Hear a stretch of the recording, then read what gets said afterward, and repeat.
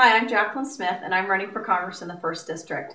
And I'm here to talk to you today about an economic cycle called the Kondratiev wave.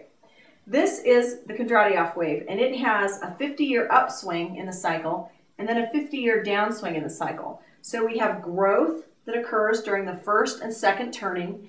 Each of these turnings lasts about 20 to 30 years. Then there is a drop-off in the economy in the third turning, and then a further drop-off in the fourth turning. Every time we reach a fourth turning in history, we have a lot of political upheaval and a lot of economic problems. This is standard throughout history.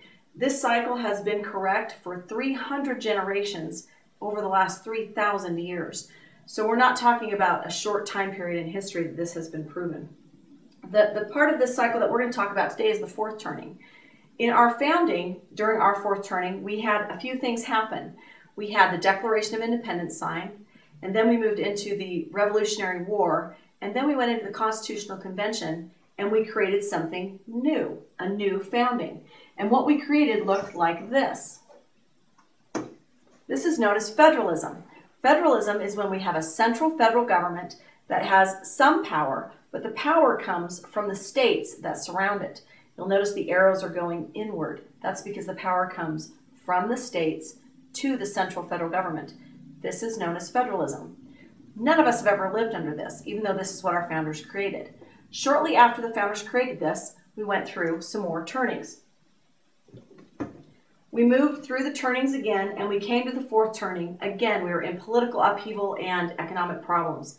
We went into the Civil War. This was a very short time period in history for a turning. It lasted only about 8 years. After the Civil War, though, we ended slavery, which is a fantastic thing, but we created a new style of government known as nationalism. Nationalism was never even heard until we had the Gettysburg Address publicly. The national government now holds all of the power and gives power to the states below it. This national style of government is not what our founders created, but this is what we ended up with after the Civil War. Then we went through the cycle again. This time when we hit the fourth turning, on October 29th, 1929, we had the stock market crash.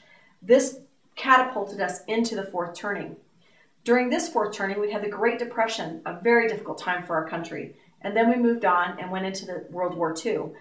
After World War II, we ended Nazism, which of course is a good thing, but we ended up with another new style of government. Imagine it just like this, except for now, we've got the IMF, the World Bank, the UN, NATO, GATT, all of these global governances holding pressure over a federal government, and then that federal government putting pressure down on the states. That's globalism. So guess where we are in history? I know you already know this because it feels like it. We're in a fourth turning. Just after 9/11, we began our fourth turning for our generation. We're about 10 years in. It would be nice to tell you that we're just going to turn this around, everything's going to be great, but I can't tell you that. We've got a little bit longer before the cycle will end. But here's the great news. We get to start something new. But that all depends on what you choose.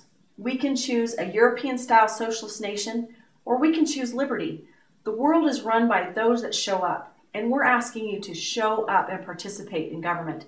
We need you to put good elected officials at every level of government so that you can decide which you're going to be, a European-style socialist nation or a free nation of liberty, the way our founders envisioned it originally.